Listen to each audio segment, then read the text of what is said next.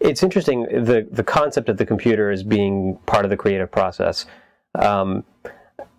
There's a part of me that sort of secretly longs for the halcyon days of pencil and paper, when composers were expected to deliver one thing, and that was their score, notes on a page.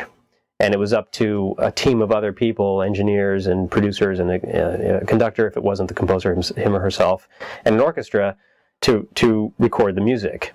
Increasingly now, because of the nature of the industry, composers are expected to wear many hats, not just, in the case of what I'm doing with film scoring, not just interpreting drama and creating music to serve the drama, but also to record it effectively and to sequence the parts and orchestrate effectively.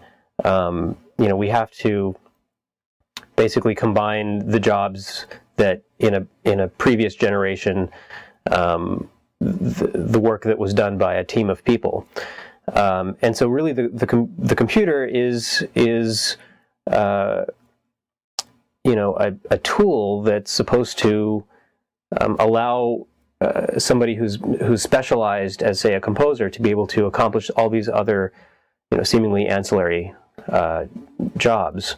Recording the music, doing the orchestration, creating music that sounds like it was done in a multi-million-dollar studio. Where it can be risky, I think, is that often it's easy for the computer to sort of the significance of the computer to eclipse the significance of the art that you're trying to create. And I think that's a danger for all of us.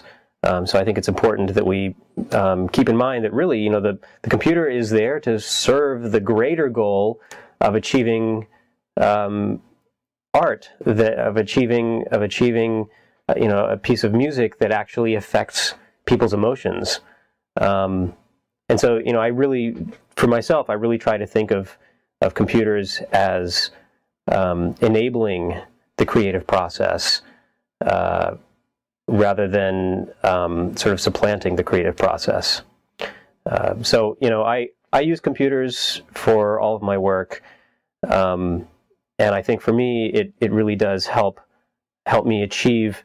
It helps me to realize in a format that other people can hear what it is that I'm hearing in my head.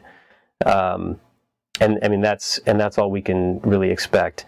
I think that computers can be a wonderful tool, and as long as we realize that they are a means to an end and not an end in themselves.